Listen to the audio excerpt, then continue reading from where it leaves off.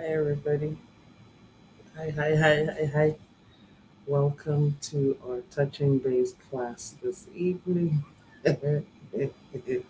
I'm just shaking my head a little bit because I was on Instagram and just was listening to young men relate some latest,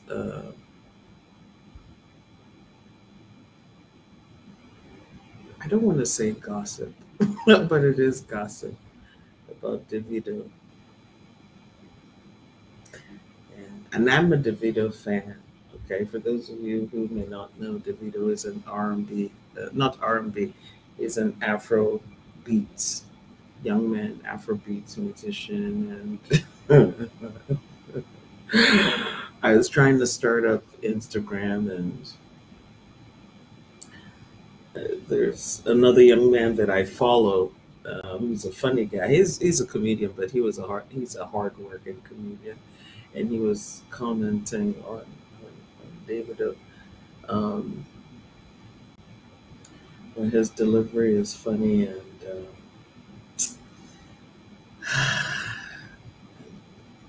it's all the stories about pregnancies and stuff, things of that nature. But what's funny is the way he delivered the story. I think that for me was the funny part.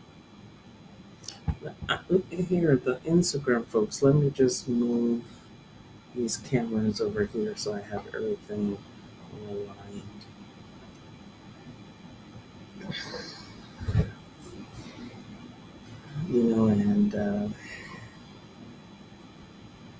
And folks are doing all these things while they're young, and when they get older, they they usually regret. They usually regret. But it is what it is. Hello, everybody. Again, this is Dr. Tochi, aka Papa Dr. Tochi. Welcome to today's class, and I welcome those of you who are watching from different time zones. I am aware that for some people it's in the middle of the night, and for some people it's in the evening, and for some folks it's in the morning. So wherever you are around the world, welcome. Um, Please take a moment to like the video. If you're on Facebook, YouTube, Instagram, take a moment to like the video. That lets folks know that we have started class. Okay. I know some of you like to hide. Okay, let's see. Digibel says in London is 3 a.m. Oh, okay.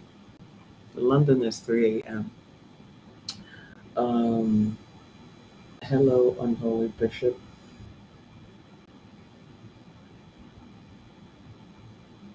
Okay.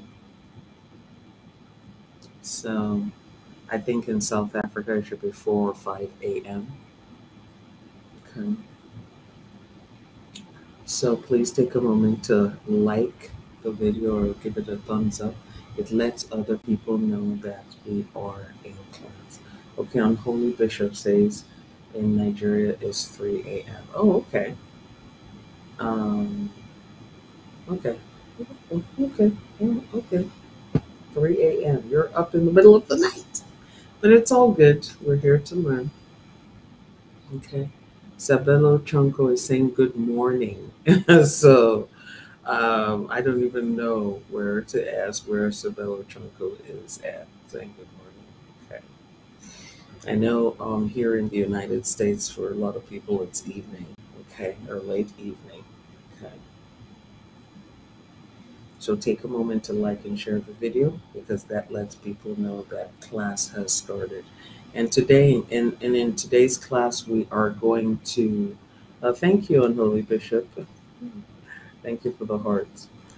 Um, we're going to talk about something interesting that also pulls up in our spiritual walks and spiritual paths.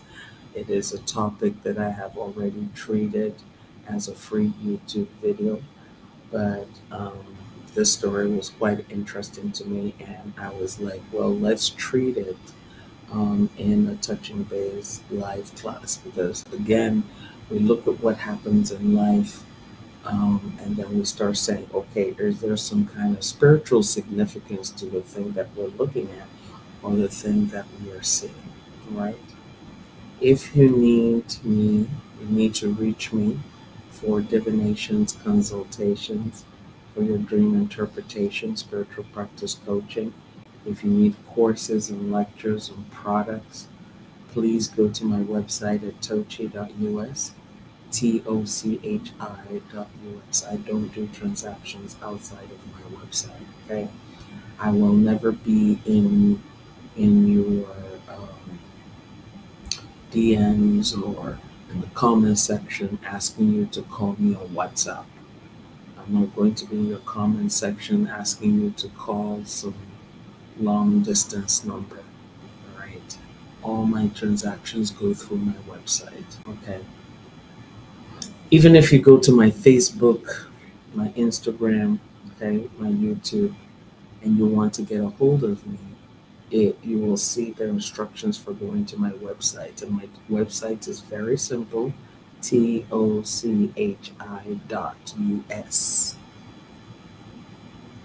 It's a very secure website, okay?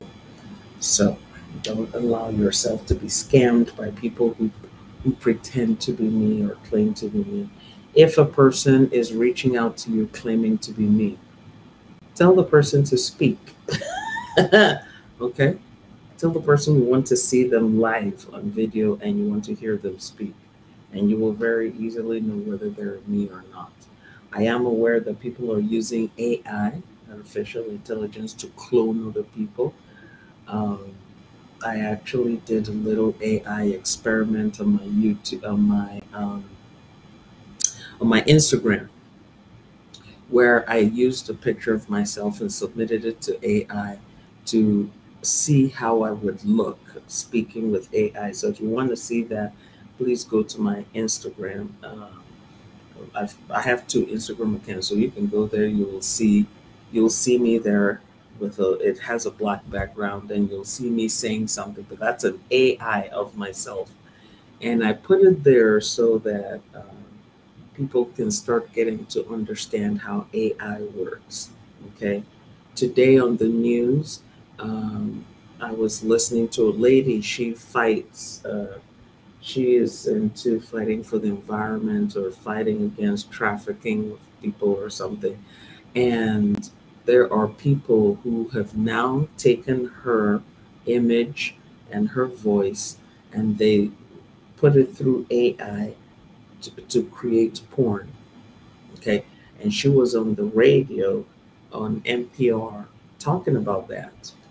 And the purpose of taking her and running her through AI is to make her shut up. They want to embarrass her. So so what they do is they take the face of the person, and these are called deep fake videos. And some of the deep fake videos, you can tell that they're not well done, but some of them are very well done. They will take a person's face and transpose that on a video of someone else and make it look like it's that person. So she was talking about how this morning, how they've taken her, they've taken Hillary Clinton, they've taken Greta, the young girl who is the environmental activist.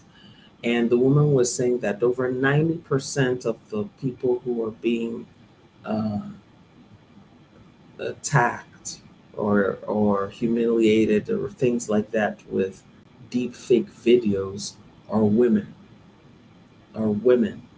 especially if they want to embarrass the woman. They would now use this AI and create a deep fake video. The reason why they're called deep fake videos is because the videos look real. So they will take like a porn video. You folks will know what a porn video is.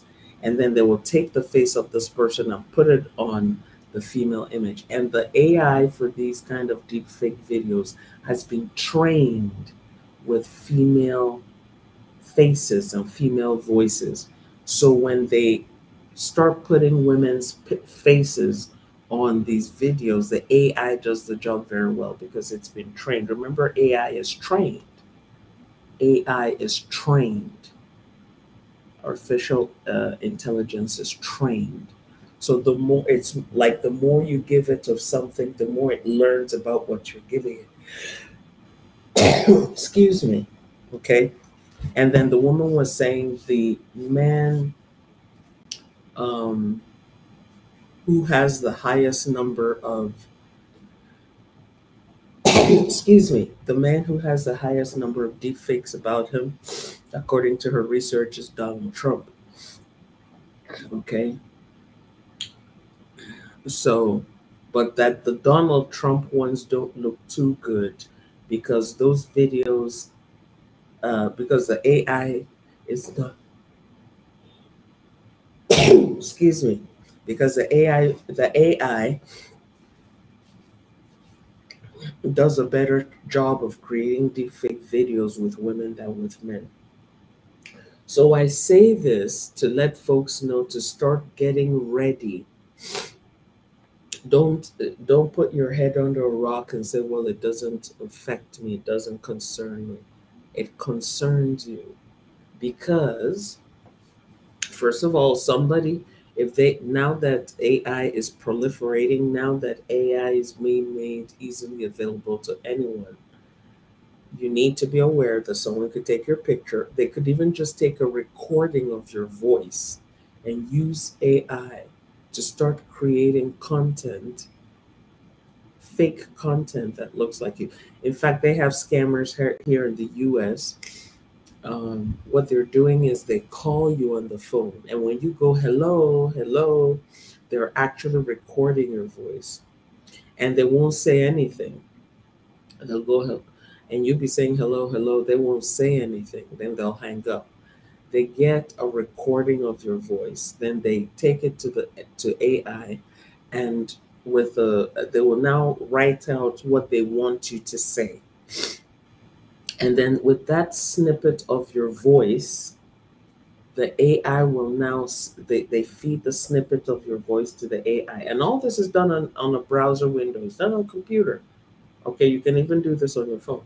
When you submit that sound bite of the person's voice to the AI will take it, learn it, and then use it to say anything you want it to say. And so what the scammers are doing is that they're taking snippets of people's voices, and they will create um, um, they will create messages, and or they'll create voices, and then they will call, like, say, your relatives. Okay. And the AI, remember, they now type out, they write a script, what they want that AI to say. And then they'll call, for instance, your children or your spouse or somebody, and then that AI will use your voice and start saying, help me, send me money, I'm stranded, send me money, this is where I am, or the police have me, or somebody has me, or something is going on. And then you hearing this on the phone, because you know the voice of your loved one or your friend, you be thinking that it's real. And then you'll start responding to it like it's real, but you won't know that it's AI that has just learned the person's voice. So it is important that we know that these things are happening. Okay, I know we're here to learn about why a deadly cobra will be flying with a South African pilot.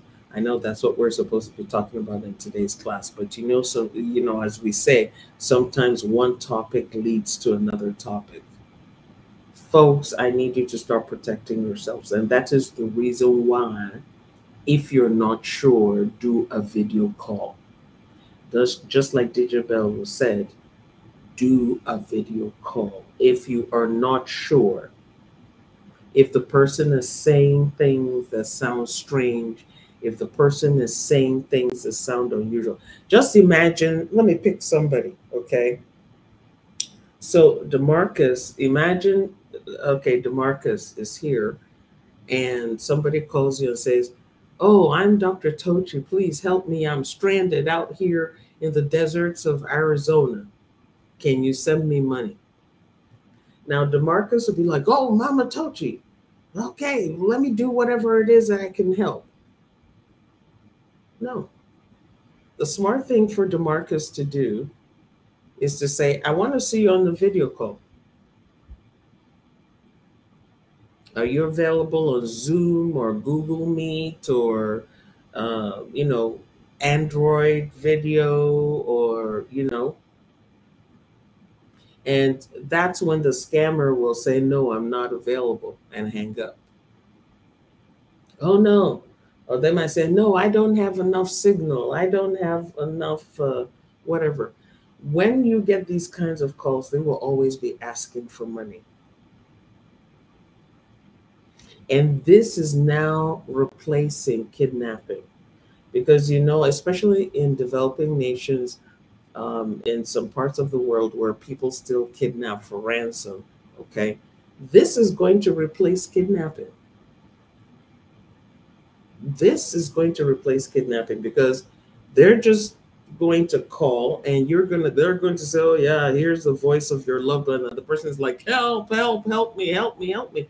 And if you don't call that person back on their number or find a way to reach them with another number or call them on video, you're going to be deceived thinking that you're speaking with a person you know, and you won't know that it's all artificial intelligence. So mark my words, you're going to see a lot of that replacing kidnapping. People are no longer going to be kidnapping for money or for ransom. They're going to be like, "Okay, we got a clone of this person's voice. We're going to be playing this thing and you know, get their loved ones to pony up some money." So people, we need to be aware of what's going on. I know we talk about practical spirituality, but we also have to be practical about our lives and be aware of what is going on. We need to be aware. We need to be aware of what's going on. We cannot pretend, "Oh, it happens to other people. It's not going to happen to me." The internet has made the world flat. The internet has made the world flat. Okay? It has made the world flat. And that is a figurative, I don't mean that literally, but I mean that figuratively. The internet has made the world flat. It takes almost no time for something that's happening in Czechoslovakia no longer exists. But it takes no time for something that's happening in Egypt to become the norm in Peru. And it takes no time for something that's the norm in Mexico to become the norm in Australia. Because on the internet, somebody starts doing it, they post on the internet how they're doing it, somebody else copies. Before you know it, everybody's copying it, everybody's doing it.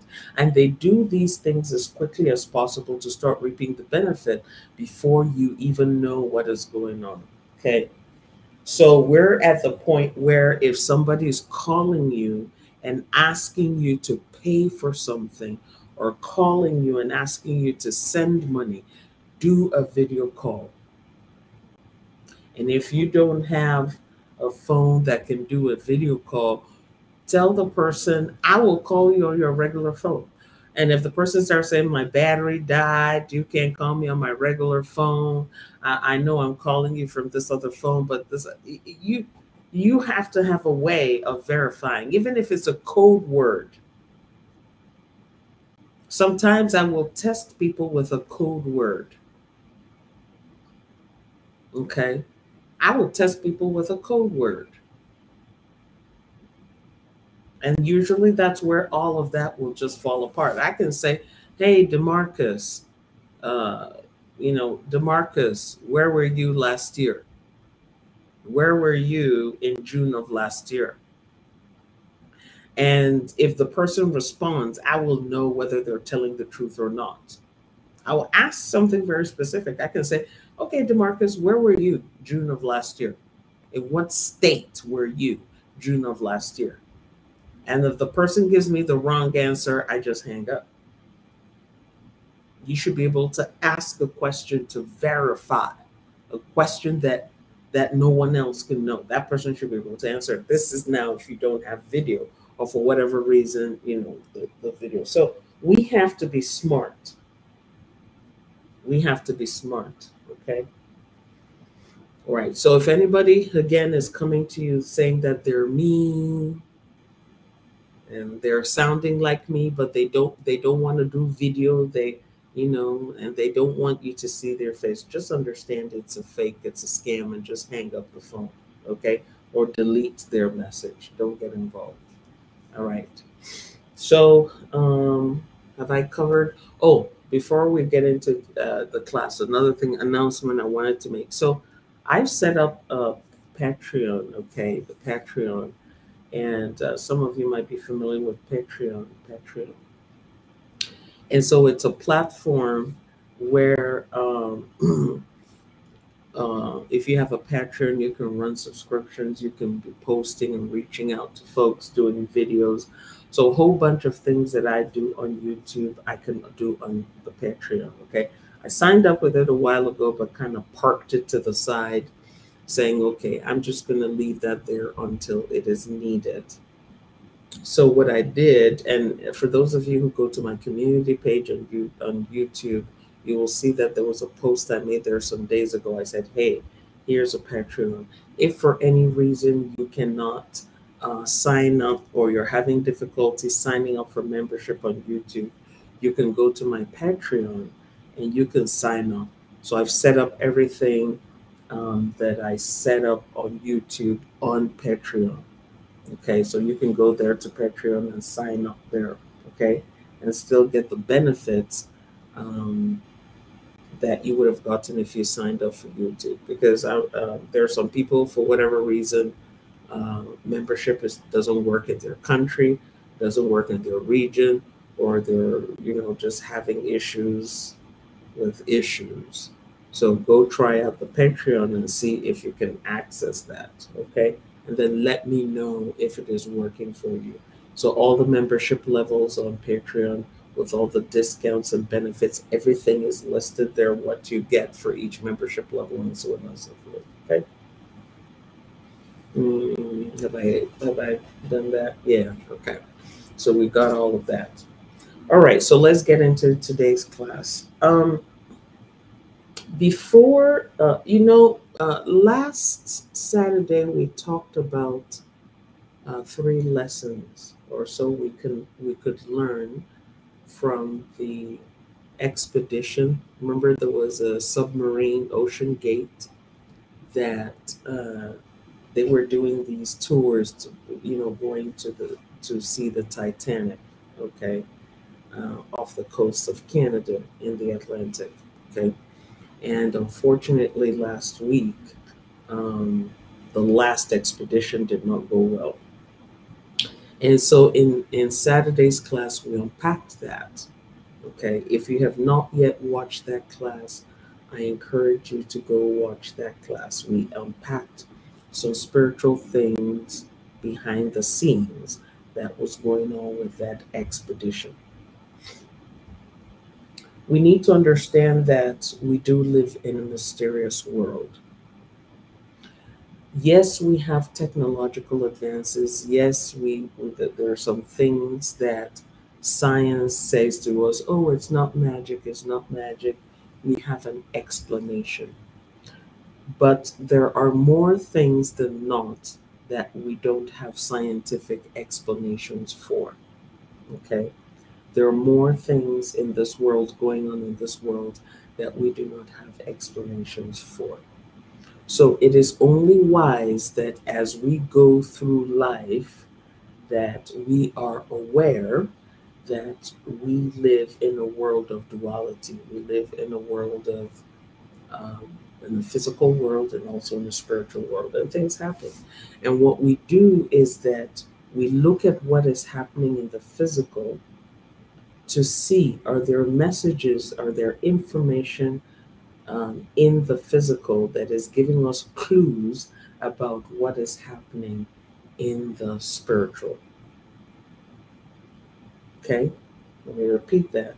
We need to be paying attention to make sure we understand if there are messages in the physical that are giving us clues as to what is happening in the spiritual. We need to be paying attention. We need to pay attention. We can't pretend that we live in 100% physical world. We don't, we can't pretend, right? While I was getting ready for today's class, I came across an interesting piece of information again about the Ocean Gate that we talked about last Saturday. And it turns out that the wife of the CEO of Ocean Gate. Ocean Gate was the company that owned that submarine that went down and didn't come back up again. Okay. So the wife of the CEO is the great great granddaughter of a couple that chose to perish on the Titanic.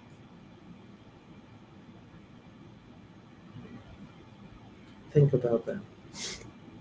The wife of the CEO was a great great granddaughter of a couple, an elderly couple. They were in first class, and they were white and first class.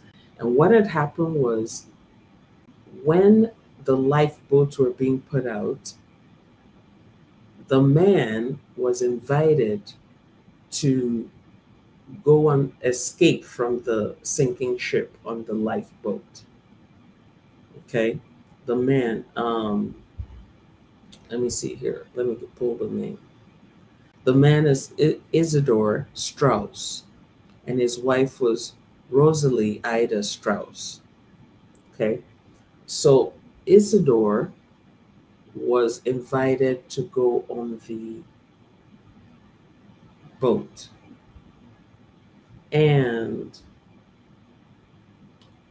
he saw that there were young men who had their lives ahead of them who would perish on that ship. Because remember, when they were saving lives initially, when they were putting out the lifeboats to save people from the Titanic, they were taking only the people in first class and the wealthy people. People who were in third class rooms, the servants, and they were not letting those people escape from the ship. So they were letting the rich people escape from the ship first. But this man, he looked and he saw that there were young people, and he said, "No, I will stay on the ship. Let the young people go." And his wife said, "I will stay by my husband's side. Wherever you go, I go. So if my husband is not leaving, I'm going to be here with him." And both of them held hands on the deck of the ship as people were getting into the lifeboat, and then the wind swept them away and they perished. This couple were the ones depicted in the Titanic movie. If you watch the Titanic movie, they were the ones depicted by that couple. If you remember, there was a couple, a woman was in a bed and she couldn't get up. I think she was sick. And the husband was, "You know what? If I can't get my wife out of here, both of us are going to perish here." So he went and lay down beside his wife as the ship was filling with water. That couple in the Titanic, in the movie, were meant to represent this Isidore and Rosalie Ida Strauss.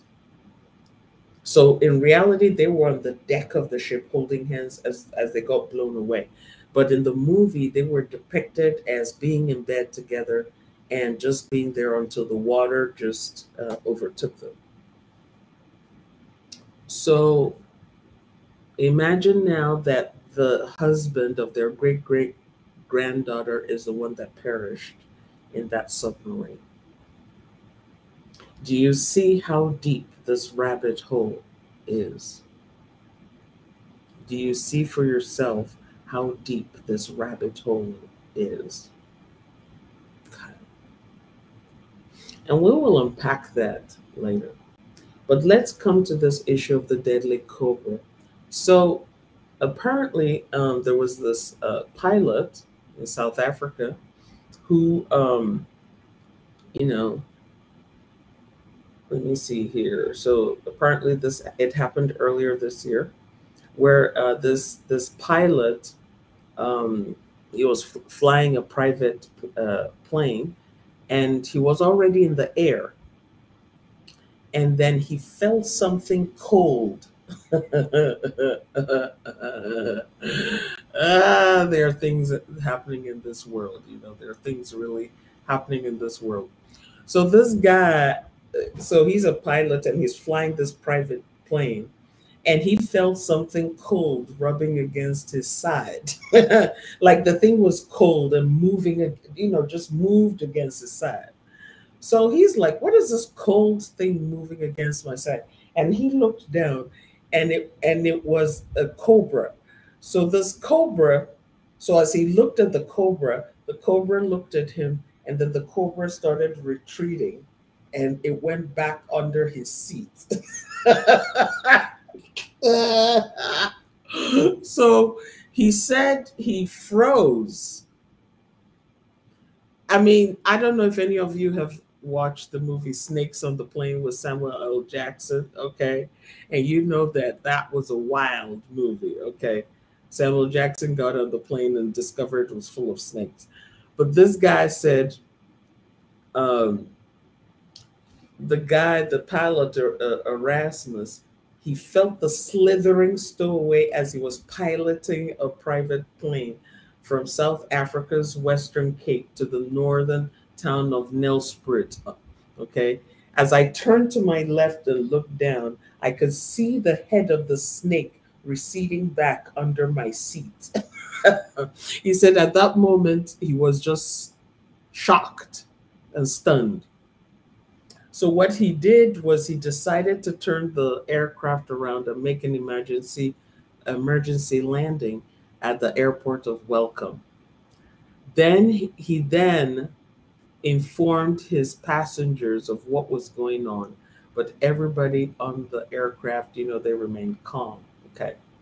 Now you need to understand something about cobras. Okay. Cobras, okay, are poisonous. I'm not a snake expert, but I know that cobras are poisonous. Maybe not all of them, but the cobras I know about are dangerous, okay?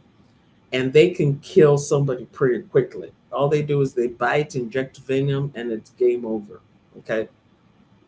So, but what is interesting about this, about the situation, is that after the plane landed, okay, after he landed the plane and people got out of the plane, they could not find the snake. And they combed that aircraft, searched, they could not find that snake. Now, did everything, could not find that snake. Now, there are a number of things one could say. One could say, well, maybe because it's a snake, a snake is very flexible. It maybe went into the part of the aircraft where people couldn't reach it. That's a possibility. Someone might say, well, maybe the man imagined it. That's a possibility. Someone might say that maybe he was hallucinating. Who knows? That's a possibility. But we're not so concerned about where the snake went to. Okay, we're not so concerned about where the snake went to. What we're interested in is the fact that he had a close encounter with a snake. And the snake chose not to bite him. Okay. And it's not as if the snake came out and was slithering all around the cockpit.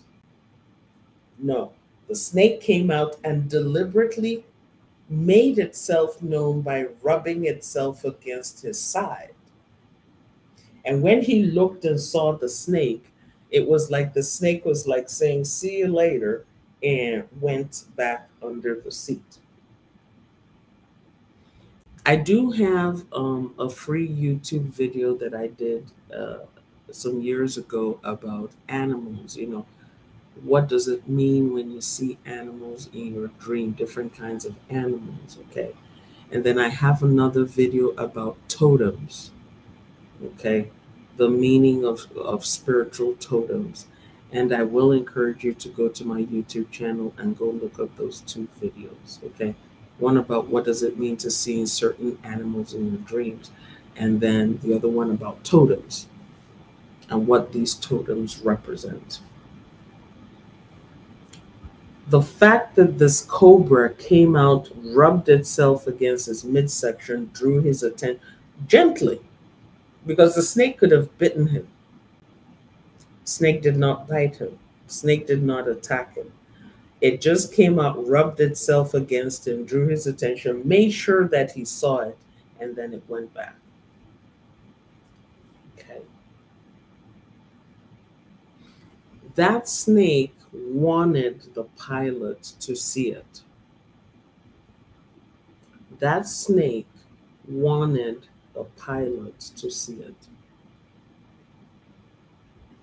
When I was a student many years ago in my early 20s, I had, and make a long story short, I woke up one morning, Saturday morning, and decided to clean the room where I was sleeping, okay, off campus. And when I raised the mattress, there was a snake there. I had been sleeping on top of the snake. God knows for how long I'd been sleeping on top of the snake. And I screamed and hollered and carried on, and I killed that snake. It was a little black snake. I don't know if it was a poisonous snake or not. All I know is that I raised the mattress of the bed trying to clean out, under, and there was the snake, right there. That snake could have bitten me and we wouldn't even be here having this conversation. Okay.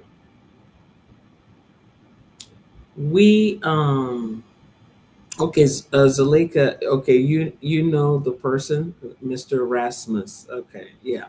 So Mr. Erasmus in South Africa. There you go. So when we see incidents like this where a potentially dangerous creature could have harmed us but did not harm us, and the creature had the upper hand. What do I mean by the creature had the upper hand? This guy is flying an aircraft.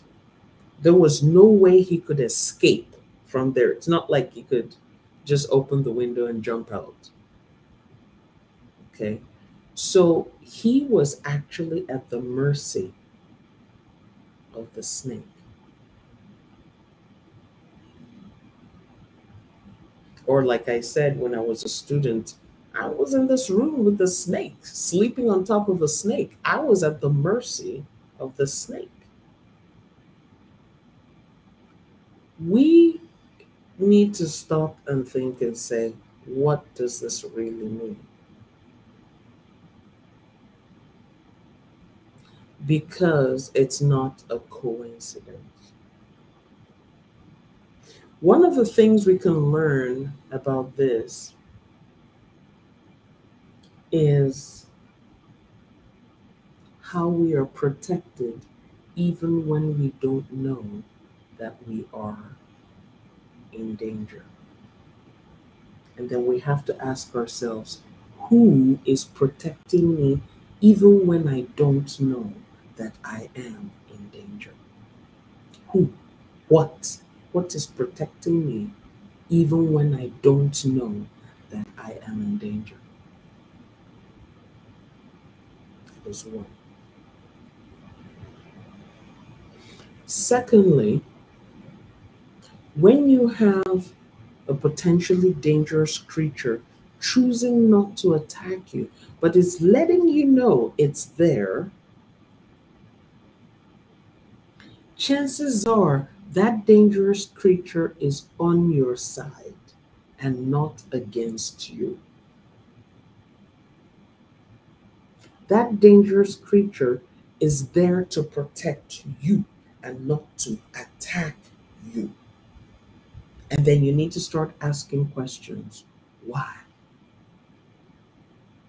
Why would a lion that will normally eat people choose to protect me and walk with me, not bite me, not scratch me, not attack me, but is there with me?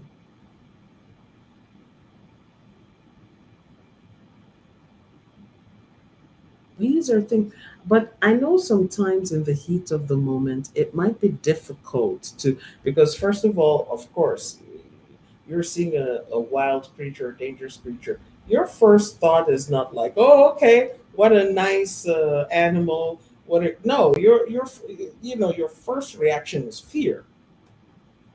But after you get out of that situation, you calm yourself down and ask yourself, why did this creature not attack me?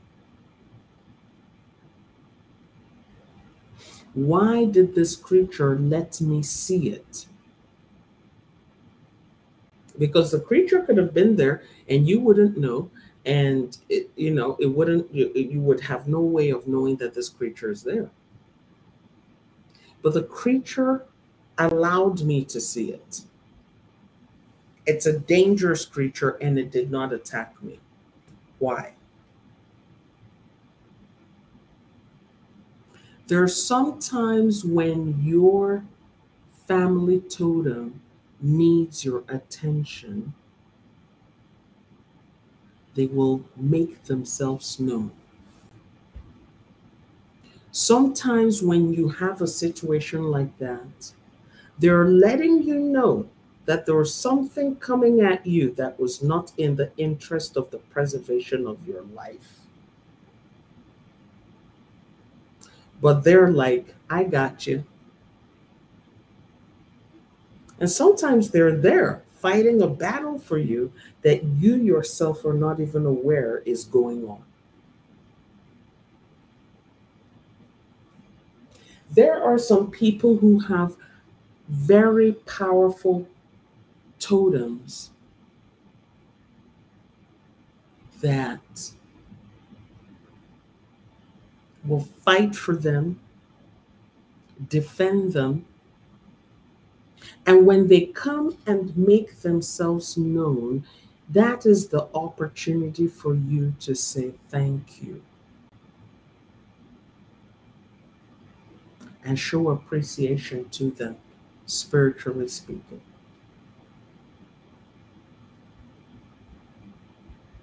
And when you're showing the appreciation, you don't have to make it a big deal. You go to your sacred space and show that appreciation, or you go into nature and show your appreciation. Because if that animal wanted to deal with you, it would deal with you. And you can't escape it, just like the pilot. Tell me where he could have escaped to. Was he going to run out of the cockpit and then start running to the passengers and leave the cockpit? Maybe put the aircraft in autopilot and run back to the cockpit and say, there's a snake aboard. No.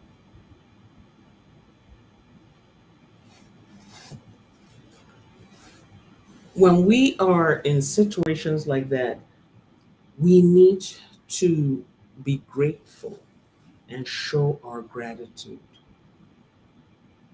We need to be reaching out to our spiritual crew, reaching out to our totems if we know our totems, and start showing appreciation and gratitude. Because more often than not, there was that battle that was going on that you had no idea how serious that battle was. And that creature came to you, came around you to do battle. In the context of snakes, when we see snakes, deadly snakes that make appearances in this kind of manner,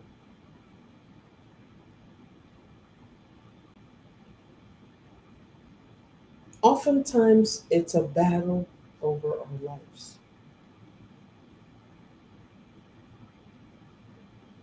It's a battle over our lives.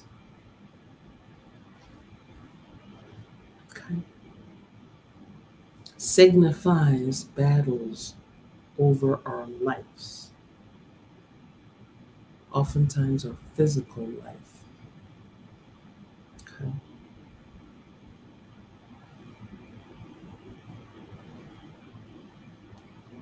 When snakes show up in this manner, especially these deadly ones, we should realize that it is a very, very serious battle over our lives that's going on that made them to show up in this manner.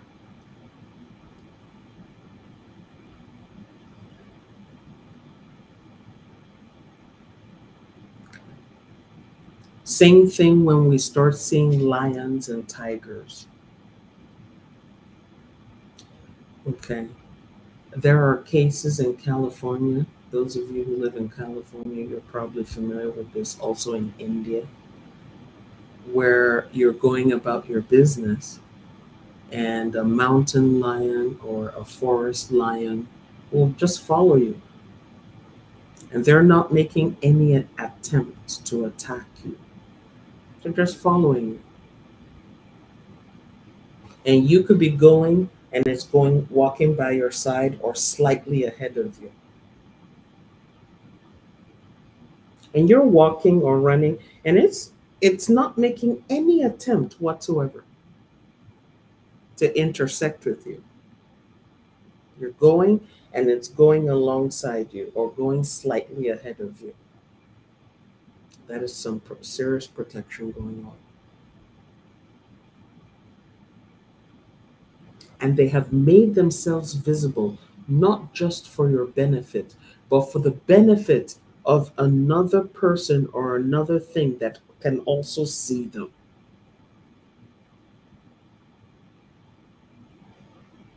Because there's sometimes, I don't even know how to put this nicely for the kind of platform we're on. You know, we have to be very careful about the platform we're on, okay?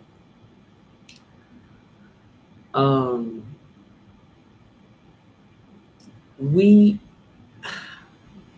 there are some times that we see that we don't see what is seeing us.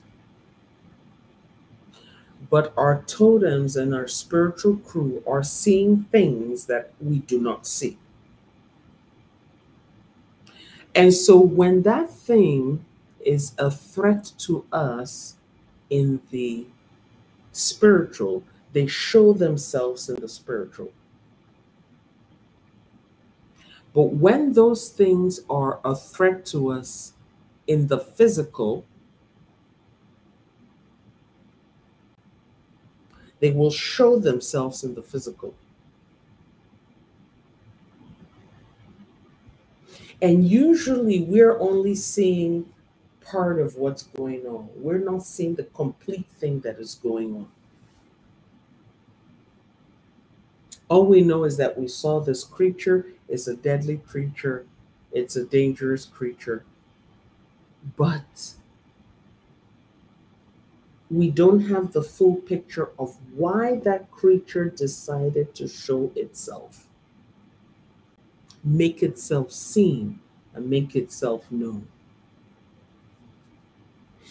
When they make themselves seen and known to us, it's for our own reassurance. But oftentimes we misinterpret it and we're afraid. Oh my God, there's a snake. Ah! And we're afraid.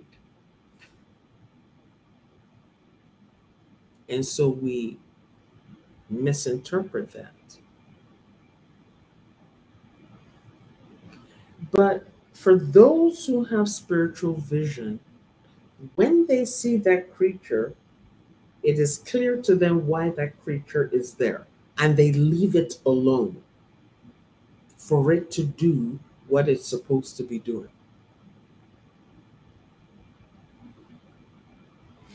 So when we are in situations like this, like let's say this Erasmus, a pilot who was involved in this situation, ideally, if you have your wits about you, because again, under normal circumstances, will be terrified. Left to myself, I'll probably be screaming in that cockpit.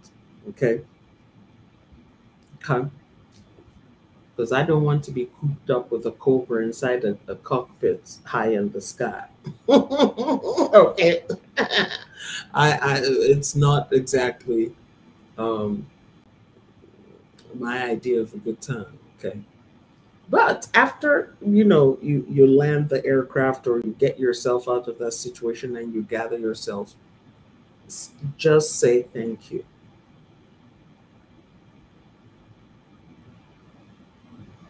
Just say thank you. Say thank you to that totem animal. Say thank you and ask your spiritual crew for an understanding or revelation on about why that creature showed up and what it was supposed to be.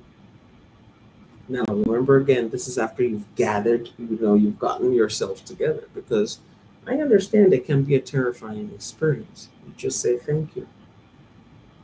Thank my creator.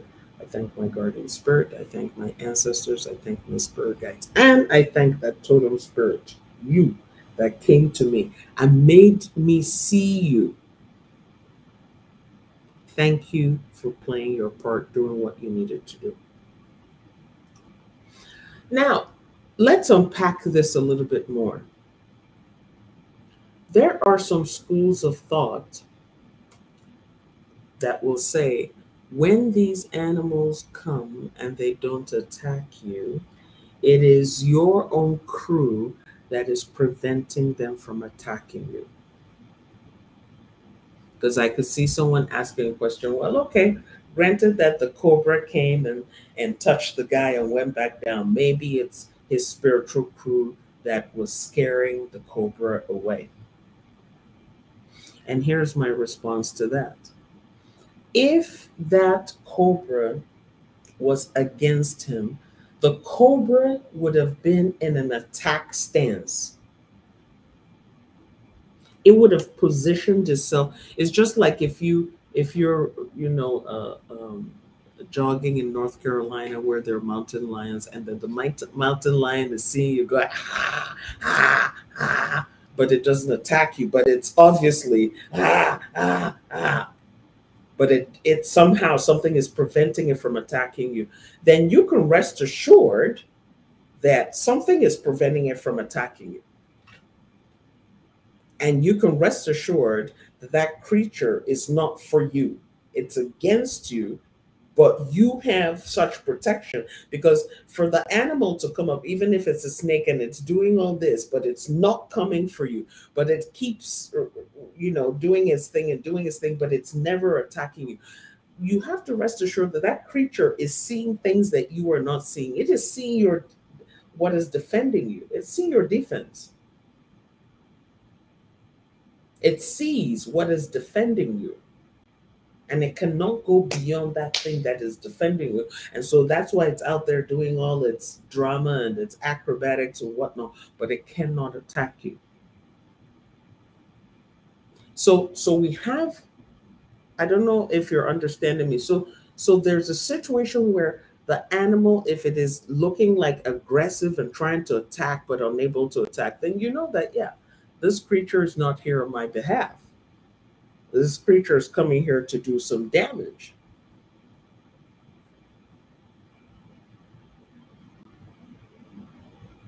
And I'm being protected from it. But if the creature is not aggressive towards you, is not trying to attack you, it just comes and lets you know, like, hey, I'm here. You can rest assured that you have some affinity, some connection with that creature. Could be a representation, more often than not, is a representation of the totem in your lineage. I remember, and I think I told this story last year or the year before. about dreaming about an animal, and I was carrying the animal in my dream. And someone came in the dream and said, "Why are you carrying this animal around? You're carrying this animal like a child." And I was like, "Yeah, that's what I want to do. I want to carry this animal like a child." And when I woke up, I was thinking about this dream and I was like, what does this mean?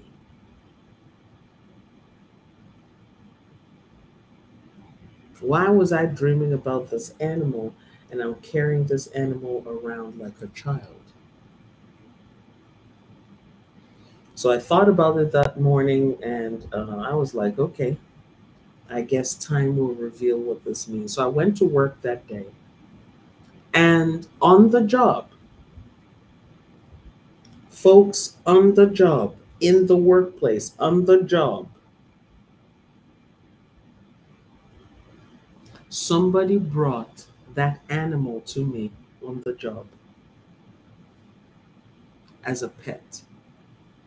In my dream, I had a baby version of this animal. I went to work and somebody brought this animal, a baby version of this animal, to me on the job and said, "Oh, I was wondering if I could have this animal around you." And the animal, then the person showed me the animal and the animal jumped up my body. That same day, I had the dream that night, went to work, and the person brought the animal to me. That was that totem letting me know that, hey, I am here and I need your attention. I need you to bring me closer to you. So it wasn't just sufficient for that animal totem to reveal itself to me in the dream. It had to come in the physical to reinforce that message. It had to come in the physical. So we find out that when these creatures show up in the physical, they are oftentimes reinforcing a message that is already being delivered. And sometimes we're ignoring the message or we don't understand what that message means. And so it shows up in the physical.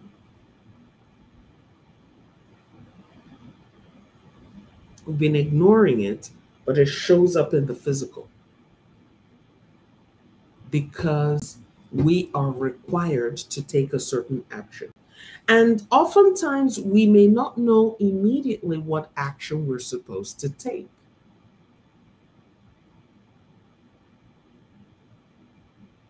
We may not know what action we're supposed to take.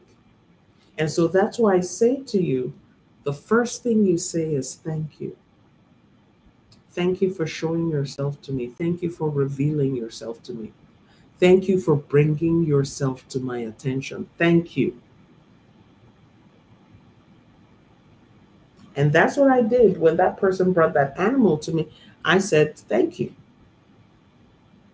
I said, thank you to the person that brought the animal. And I said, thank you to the animal. And that the animal grabbed me and didn't want to let me go. And I wasn't afraid because I understood what the message was.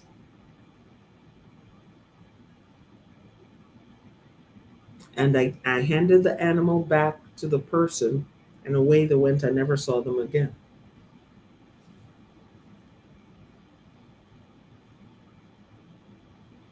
We look in the physical and pay attention to the physical to understand the spiritual message that is being delivered that requires our attention. When these creatures show up, there is something that requires our attention.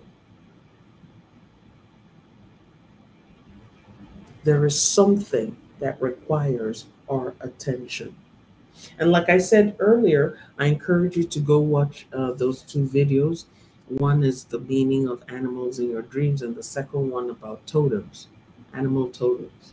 I have a video on animal totems. You can go watch the video on animal totems and understand, okay, when these animals show up, what do they mean?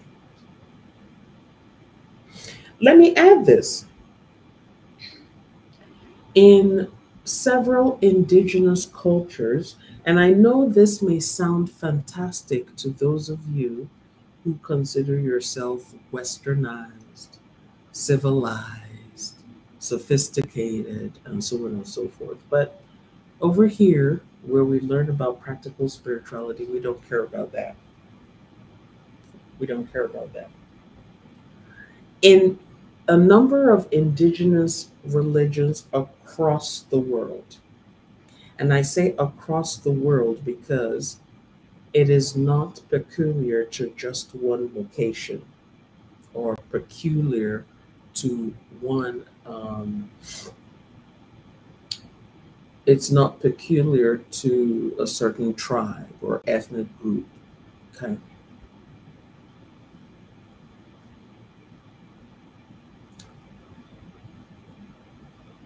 There is this concept of people being able to change into animals. Okay. Let me look up that word.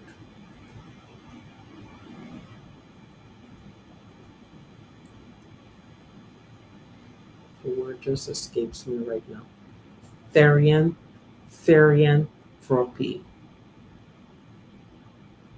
Therianthropy. Therianthropy. That's what that word is. Therianthropy is the mythological or magical ability of individuals to metamorphose into animals or hybrids by means of shape-shifting. Okay? That is the, and there's another term I was thinking of. It's a trans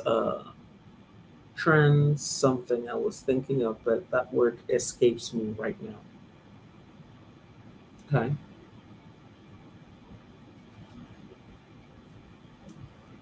In indigenous cultures, people have written about it. They've told stories about it. There are people in certain families that have or used to have the ability to transform themselves into certain animals. Okay.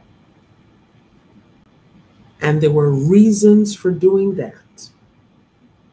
Sometimes the reasons were good, and sometimes the reasons were not so good. Okay. But people would have the ability, and I understand someone who comes from a Western perspective will say, "Oh yeah, that's fairy tales, that story. Have you ever seen that?" And so on and so forth. Personally, have I seen somebody shapeshift into an animal? No. Remember, we're bringing our authentic selves here. Have I personally seen somebody change their shape into an animal? No. But I will tell you this, that the elders in my family often told these stories. And when they would tell these stories back in the day, these people I'm talking about, they've been long ancestors now, old ancestors now, okay? But when they told the story about how these people changed themselves, transmogrified themselves, okay, changed themselves into animals, there was always a good reason for doing so. It wasn't like, let me change myself into some animal shape and wow people and collect money from them. It wasn't like I'm doing it like a circus, for entertainment or to make people afraid of me. No, there was always a reason, a very good reason why they did that. Sometimes they would do it for protection. Sometimes they would do it when they were going to war. They would do that. And I remember as a child, they would tell us the stories of who did it and how they did it. Not the exact mechanisms about how they did it, but they will say, okay, so the person went into the forest and then they came out and they became this. Or they went into the room, the back room in the house. Okay? and came out and they became that. And you find out that there was a reason. It was never for show. It was never for entertainment. There was always a good reason for that. Sometimes they would change themselves into a little creature. Let's say that they were being overwhelmed in war, or there's a fight going on, someone trying to kill them. They could change into an animal that could easily run and hide.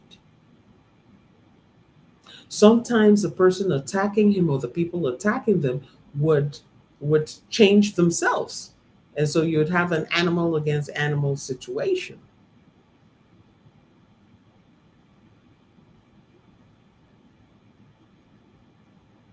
Okay. So I say this to say that these concepts are not unknown to indigenous people. And there are stories upon stories of people, even in Europe, amongst the ancient people of Europe. I'm not talking about the modern Europeans now, but in ancient lineages and ancient clans in Europe. For those of you who might be thinking, okay, maybe it only happened in Asia and Africa and South America. No, it also, you have stories of that in Europe. And that's where the story of Dracula comes from, the story of werewolves, vampires, okay, chimeras, Medusa. That's where those stories originate from. The concept of someone changing into an animal or some form of hybrid of an animal, but there was always a reason for that.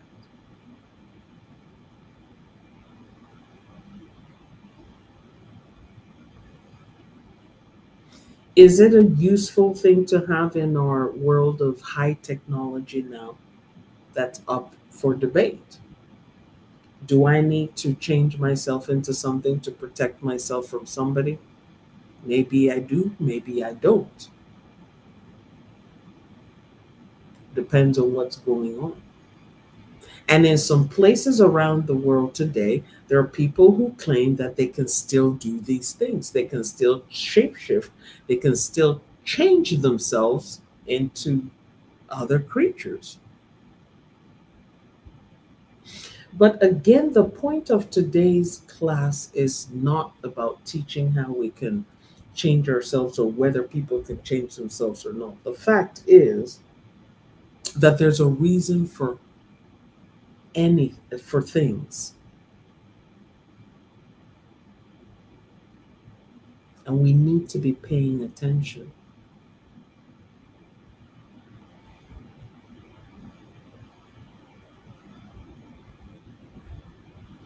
We need to be paying attention. Why are these things showing up? I believe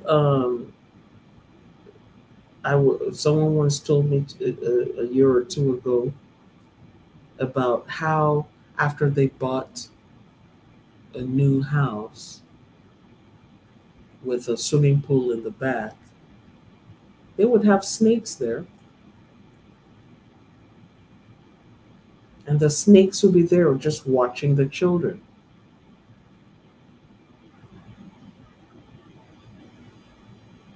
And this person will be scared. Why are all these snakes here? And it wasn't like the snakes were attacking their kids or anything like that. The snakes would just, anytime the children would be there, the snakes would just come and just be, just there, position themselves.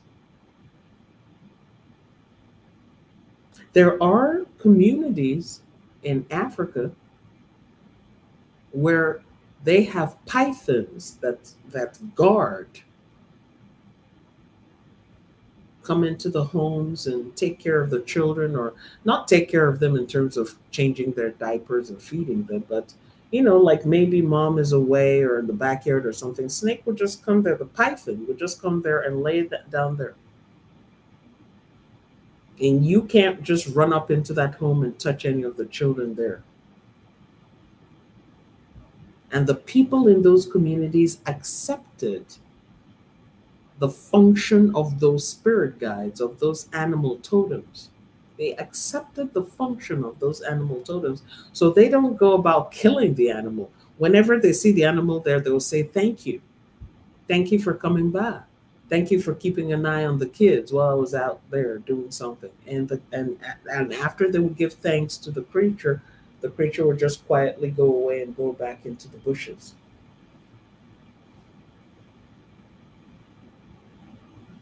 Okay. But there was always a reason why these animals will show up. Okay. So we learn from this. If you've learned anything from today's class, let's have your eye in the comment section. Let's have your eye. I'm aware that, like I said earlier, I'm aware that for some folks it's kind of late.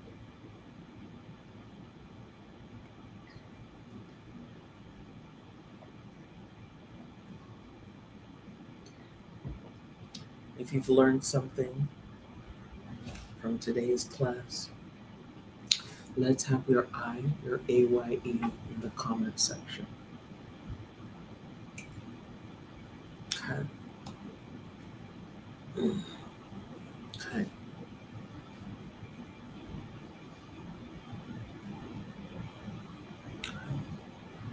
All right, I see you, Quandera, in Canada. If you've learned something, let's have your I, AYE, in the comment section.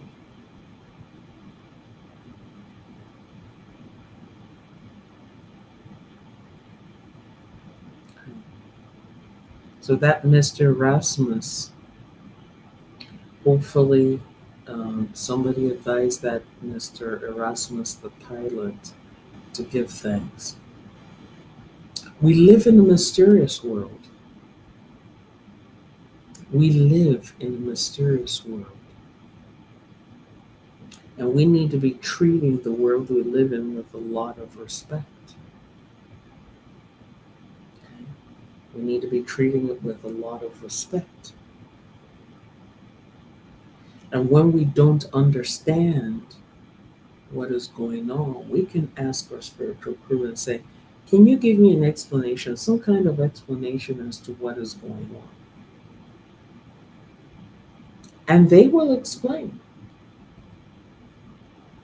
They will explain. They will come to you in your dreams and explain. Okay? They will come to you in your dreams and they will explain. Or they will send somebody to you to explain. You might go out somewhere and be having an unexpected conversation. And your experience, becomes part of that conversation. And then you're like, oh, okay, is this what this means? You might have someone coming up to you and telling you a story very similar to your experience. And then you use that person's story to understand your own experience of what happened. Okay. So again, thank you for coming to class. I know it's kind of late wherever you are. So thank you to those who are in class right now and to those who will come to class later. Okay. This world is deep. This world is mysterious. Okay.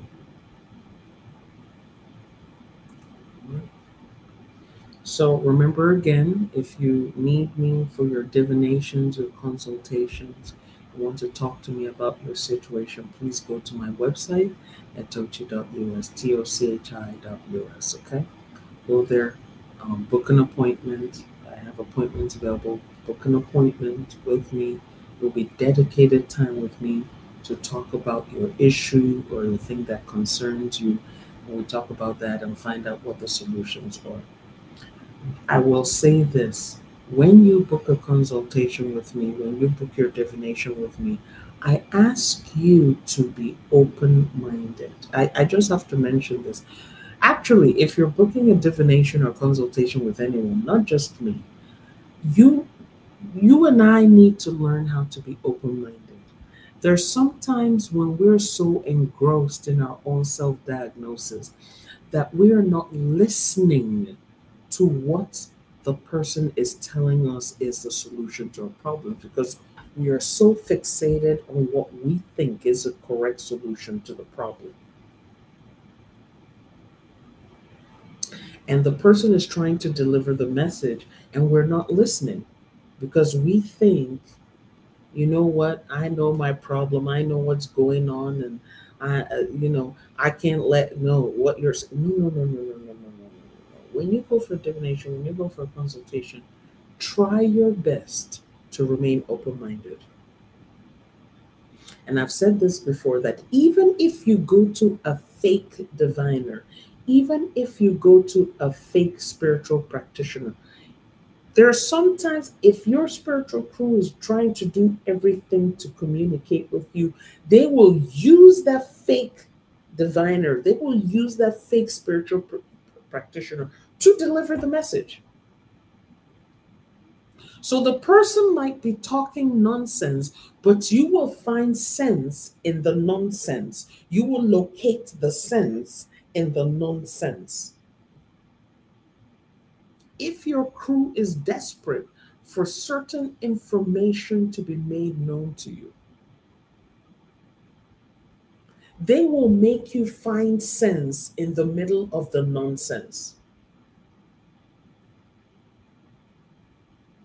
And I'm not just talking about you going for a divination to find out, I want this guy to be my man, and why is he rejecting me and chasing me away, or, something like that. No, there are sometimes you are in a, okay, let me give an example. There are some times that you may need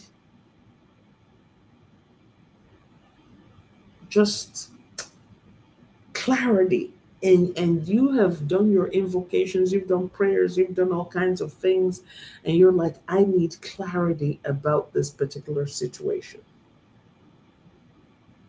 And you go talk to a complete stranger, and that stranger will explain to you, and maybe they're telling a story,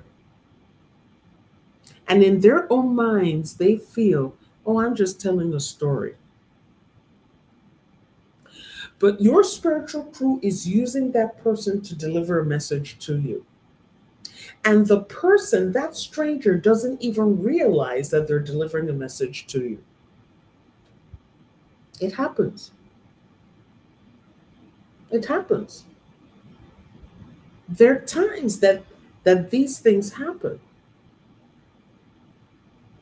because you are in a situation where it is challenging to get a message through to you through normal means. So your crew will use whatever means, even if it means to use a child can come up to you and start telling you things. A child will come up and start telling you things so that you can start getting direction, some kind of direction about your circumstance. It happens. There's sometimes our spiritual crew is so desperate. Our spiritual crew is so desperate to communicate with us. They will use whomever, whatever is available. So that's why I say, when you go for a divination, even if you're not in total agreement, just calm down and listen to what is being said in the first place. Calm down and listen first. Before you rush to judgment, before you start arguing, calm down and listen first. Not everything requires a ritual to solve it. Not everything requires a spell to solve it. Not everything. Sometimes what is going on with you is a confirmation of something else. And I know that when we talk about spirituality, the first thing is people are concerned about, do you have a ritual? Do you have a spell? Do you have a this? Do you have a that I can do? Do you have some bay leaves I can throw around? Do you have some sage? I want to burn some sage. Sometimes that is not the solution. And you want to make sure that you are applying the right solution to the right problem. You don't want to be wasting your time and applying a wrong solution to the wrong problem. And then you start getting frustrated. Oh my God, God is not listening to me, my spiritual crew not listening to me. No, you are the one who's not listening. You're the one who's moving ahead with your self diagnosis, thinking you know everything, and you're applying the wrong solution to the problem. So whether you book a consultation with me or book it with someone else, I have to remind you, be patient. Spiritual work takes time.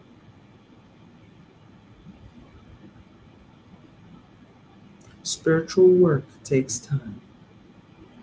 Be patient. Don't be in a hurry to compete with other people. Be in a hurry to align yourself with your spiritual crew and fulfill your life destiny. Your time is not the same as someone else's time.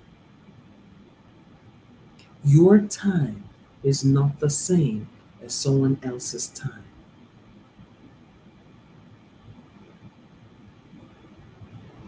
Be in constant communication with your spiritual crew. When you wake up in the morning, say good morning to your spiritual crew.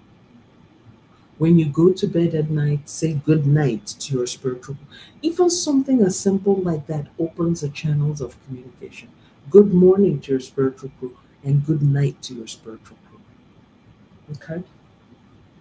We're thankful to our Creator, our guardian spirits, our ancestors, our spirit guides, and all those in the unseen realms who teach us things that are considered to be forbidden fruit so that we can fulfill our life destiny.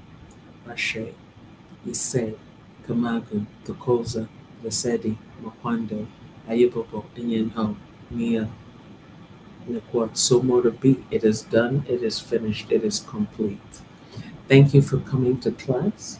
Remember, members, we have class on Friday, and then on Saturday we'll have another touching base class, and we're going to deal with a very interesting story on Saturday. So make sure you show up on time on Saturday for Saturday's class. And members, make sure you're watching all your member videos. Remember, they're there as perks of your membership. Okay? Love you all.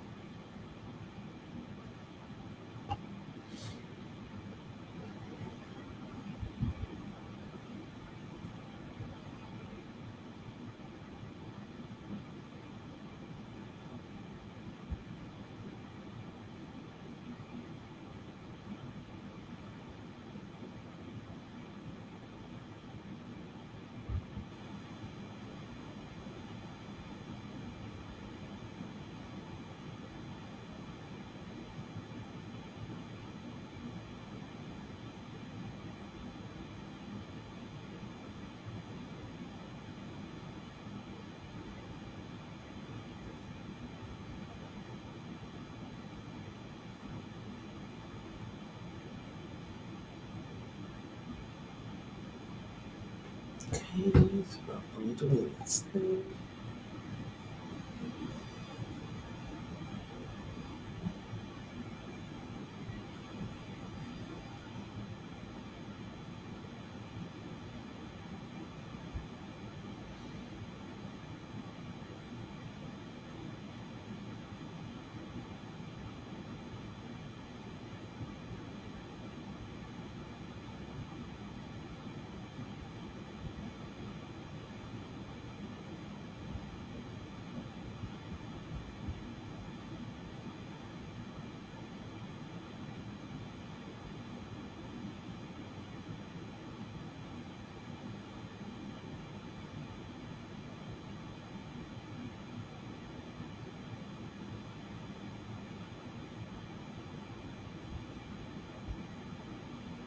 connected. How to be more direct in your conversations. How to be more direct in your conversations. Okay, so we got the Instagram done.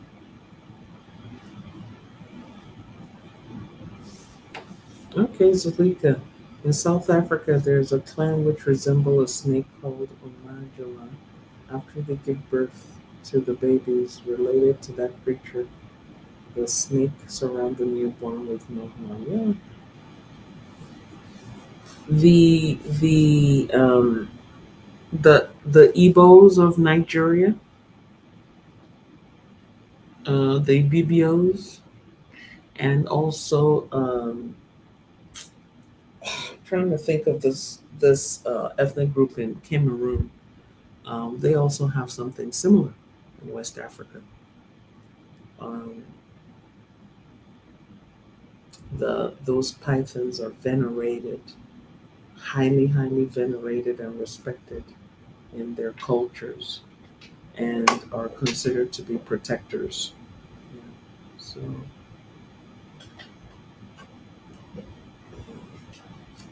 Yeah, so thank you for sharing that, Zarika. What's going on with these phones? Are you charging? All right, so take care, everybody.